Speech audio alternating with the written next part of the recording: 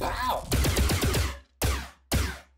Well, welcome to KaPow. Today we have with us writer, producer, director, editor, Mike Hay of the animated music video, Even the Rats.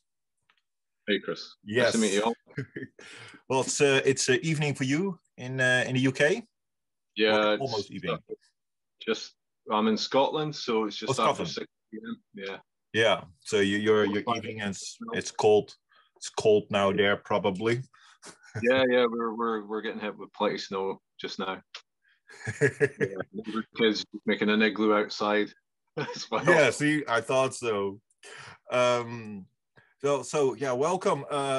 Love your music video. Amazing work. My question, what was your inspiration for this music video? How did it all got to happen like that? Well, after the first one, which was kind of came about by necessity and a bit of luck, which was actually in KaPow. The very first thing I ever did was a Thursday Night Basic, which you guys took on as well, which was brilliant. That kind of got me going in a bit of the visual effects side of things. Yes. So I just went to plunge a little bit further into that, and just went into more of the CGI stuff and used that as a means to try and build like a bigger visual story. I loved the first experience, but that was like very much in the house, isolated around the house, with visual effects dropped into real footage. This one I thought just make a trippy story, psychedelic sort of space journey. Basically, it was an excuse to celebrate skulls, and then I was thinking about making it kind of psychedelic, moving through morphing shapes and psychedelic colors. But I think there's something that keeps happening where any ideas I get, I start building a narrative around it. So anything you do in CGI or VFX is going to take you weeks and weeks and weeks worth of work. So the story can kind of evolve anyway. Yeah, because you hit to a certain effect and like, oh, wow, what happens if I do this? You know, because you're just still creating, exploring. Yeah, so I mean, it was like the idea of the skull being an artifact or discovered by something. So some of the visual content, say where there's a bit in a temple where there's like almost like neon high symbols lighting up in the skull, that kind of would have been one of the earlier kind of visual ideas, and then you kind of realize, oh right, this could be something else. So then you kind of work forwards and backwards, if you know what I mean. So the story, it's a very organic way of working. Yeah, because you're taking so long to build the story and build all the assets and all the visual effects. Yeah, it was very beautiful. You'll see your color choices, and it was just so fluid how everything went. Thank you. Took you probably a long time, because I know I do editing, I do special, I've been also learning the special effects, and it's time consuming. I wonder, on what software did you do this on, and how long did it take you? Now I don't know if this is a badge of honor or a badge of shame, because if I meet somebody in visual effects, it's about over 1,800 hours, I think. Yeah, but like I say, I don't know, is that a good thing or a bad thing? No, it's totally not a bad thing. I know in creativity we get carried, we get carried away in our whole journey, and time is when we create, there is no time. You cannot say like, oh, from 9 to 5 my job will be finished. No, when you create, we lose time. Yeah, so, I would say about 2 months into the journey, I realized, okay, I had the narrative, I had the idea, it's going to be like a discovery and it's going to evolve, and then the humanoid, the black colored humanoid touches the skull, and that triggers memories of where the skulls come from, and then it becomes a trigger to transform him and other things around it. So basically, allowing that to then kick in about 8 weeks. So bizarrely enough, I started building the skull assets myself in ZBrush, If you're wanting to know about some of the stuff I used, it was in ZBrush, and then I'm assembling most of it in After Effects, and then using After Effects has a plugin called Element 3D. Like, so Andrew Kramer, everybody uses his stuff, the video co-pilot stuff. So it was really using a mix of After Effects with Element 3D, ZBrush for creating some of the assets, the 3D assets, Blender, which is the big powerful platform for shattering some of the assets that you can then animate and all that sort of good stuff. And then just this building all the color and stuff in After Effects and then cutting it in Premiere Pro. And but yeah, again, it was another idea where I'd created this piece of music and wanted to do like visuals for that piece of music. So exactly. It's become a bit of a passion where if I have an idea to do something, I can do it all. But it's like a DIY thing, not an ego thing. It's kind of a necessity because of where I live in Scotland, I'm kind of isolated from others. And I guess part of the other thing is getting going with this, because the first video opened up a lot of doors and got a lot of conversations going.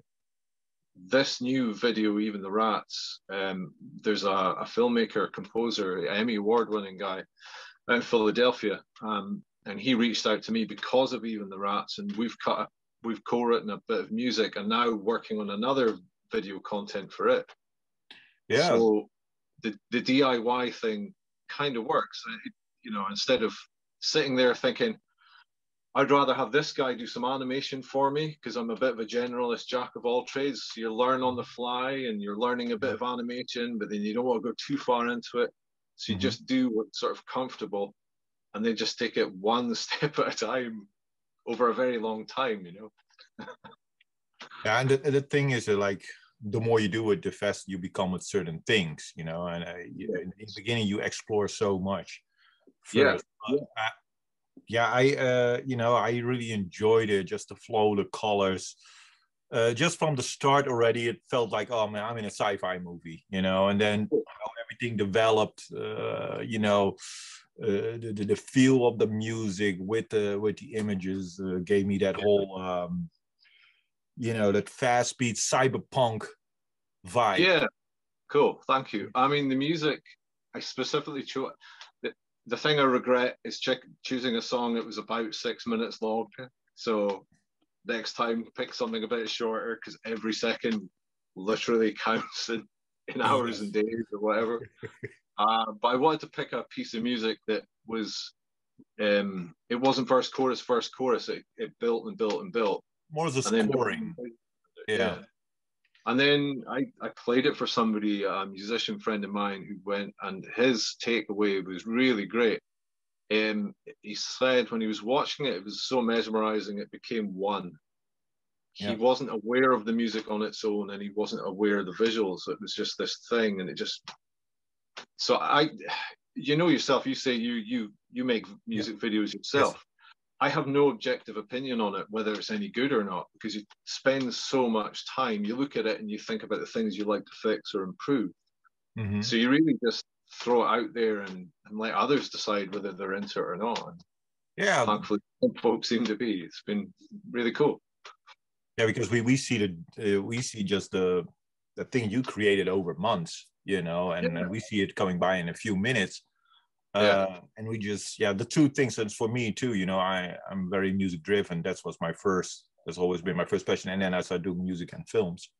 But those are, importantly, they blend. And it is in your case, it was, the music blended well with your visuals. That's why I said, man, this is like really this cyberpunk kind of vibe. Cool. And that fit just awesome with those images. Sorry, go on. No, I'm just amazed by it. Like, I know how much work that is, and then for you being all there and then by yourself and then have all these ideas, but it's just beautiful. Also, you made the poster. I mean, well, that's the easy bit, because you've made so much of the visual content. To me, doing all the posters and stills becomes easy. So it seems really cheeky, or it seems really strange. I mean, your intro was lovely, but to call myself a filmmaker took a long time. It took me a year to sort of get used to the idea. Or they call yourself a producer or call yourself a writer. But I suppose it is a story. I suppose I did create the story. Mm-hmm. And then I got, one of the awards I've won is visual effects and design. And I'm thinking, well, I guess I did design it. Yeah. So you're all I'm thinking is of putting a story together. And then you realize after the fact, well, I suppose that term and that title belongs to that endeavor, that part of it. You know, it's kind of strange, but you're wearing so many different hats, I guess. Yeah. And I think I don't want to stretch myself too far or too thin because you can't be good at everything. Mm-hmm. So I've reached my limits for this one. This is about as far as I'll go. Well, you reached them very well, though. Yeah, so. the quality was there, and I will believe that. Now you have already people reaching out to you for animation work like what you do, you know, compared with like other composers, and so because I see the same thing. It's really well done. 2.5 years ago, I had no idea. Again, the first thing I did with you guys, Thursday Night Basic, which was my little love letter to John Carpenter. Yes. Kind of stuff. Again, about transformation. I don't know if there's a growing theme here, but yeah, that was I wonder if I can do something that'll promote this bit of music and then go back to the album I was writing, get that out there, and it'll do some promo. But then the video took off way more than I ever expected. And unfortunately, I've never been able to get back and finish that particular album's worth of material. So it's kind of like song by song. So then I immediately got the idea for Even the Rats, because the other song was ready to go as well. And I just leapt straight into doing the visuals for it. And it was bigger in scope and scale, but then I got better at the visual effects side of it. That first video took me out to a great festival in Croatia, the International Sound and Film Music Festival. Yeah. And I met loads of composers and stuff. And so I was the only sort of rock metal guy there. Mm-hmm. And these were all proper film composers working in TV, but they really took me under their wing because I was just seen as a fellow musician. Yeah. And then that led to this guy, Patrick Decomet. He's a really talented Emmy Award-winning film composer, and he reached out to me last summer and says, "Hey, Mike, let's write a piece of music together." So thankfully, I didn't do all the music on that one. So it's something we've co-written, but I'm doing all the visuals for it. So. Well, that's what I see and feel like you will probably get more collaborations out of this one. Yeah, I mean, to be honest, the whole thing with what I'm doing, I'm not trying to win any awards or anything like that. Just getting conversations with somebody like yourself, Chris, or anybody who just wants to reach out, just to bounce ideas off, or other folk I meet at festivals. I can get in touch with them and just say, hey, I wouldn't mind doing something like this. Do you know somebody who would maybe help out or be a good fit for? Mm-hmm. Just getting a conversation going. Yeah, it's good. That's amazing. Regarding your music, so what do you use besides your amazing guitar work, but like your recording or your DAW program? But like, what are you? Well, it's not up and running here, but it's the Mac and stuff. But yeah, it's Pro Tools. Yes. Pro Tools is my rig of choice. So Valve mics, got the Jackson 8-string here. So this is the nice. This tends to be the major thing that's doing all the sort of low end beef in the guitars. Diesel amps, plug-in synths. Yeah, just all of it. Yeah, now Pro Tools for the most. Yeah. And Reason as well. Reason's great. Okay, you use Reason as well. Nice. Yeah, synth. I mean, in that particular track, there is some synth stuff going on. Yeah. I love any synth music as well. So samples. That's also what I see, and also with your video work, you know, it links is also because cyberpunk is pretty diverse, like with music choices. It's all with combination with the visual and the music will tell that cyberpunk feel. It has often that rawness, like what we hear in your track, you know, like and the speed, but also like a synth work. So I'm also very curious in your future work, like the rock meets the synths and those visuals. Well, I love it. I've always said there's only two types of music I like: music I like, music I don't like. And I love everything from Tom Waits through to, well, Meshuggah would be the big influence because of the 8-string guitars. Yeah. John Carpenter's score work, so like good old 5/4 timing for synth music, strings, samples. DJ Shadow, love his ambient stuff. No rules. Just so if I can find like a bit of a marriage between different styles, like I feel that even the Rats, the song starts off in a kind of angular punk type of discordant, almost like Dillinger's Escape Plan, discordant chords, but then it moves into sort of maybe more the prog open side. And then in the midsection, there's the sort of ambient kind of treatment of my vocals, and then it goes into almost like a calypso Caribbean swing for the main riff at the end of the track. Yeah, and then it breaks down nicely. So I mean, it's so difficult. It's so difficult to say that you're doing original music these days, and you kind of have to wear your influences on their sleeves. So, but for me, there's no rules in music anymore. There's such a there's not cross-pollination in sounds. I love it all, and the more styles I can maybe smash together a little bit more and try and see what that comes to. That's what excites me. I feel the same. I know back in the days when I was signed to the record labels, I had to, you just could stay in this lane and that's it. That's what you're known for. Now being independent, absolutely, whatever comes to mind, I can work with everybody I want, do whatever I want, and as long as the music is cool and tells a story, feels the vibe, fits with the visuals, whatever. That is really fun, that freedom, and also the instruments that we now have access to. Well, the technology side of it. I mean, if you think of 10 years ago, I don't think I could have done this all on my own. And you touch on a great point. Pro Tools is Pro Tools, but as far as like a studio setup goes, you can do everything in the box for a few $100s to $1,000, depending on your budget. And a lot of the visual effects stuff you can do quite cheaply as well, And again, the kind of music I come from is the DIY side of it. And I think I touched on this. One of my favorite bands, Converge, they do loads of different things. So Jacob, the singer, does all the art direction, the art stuff.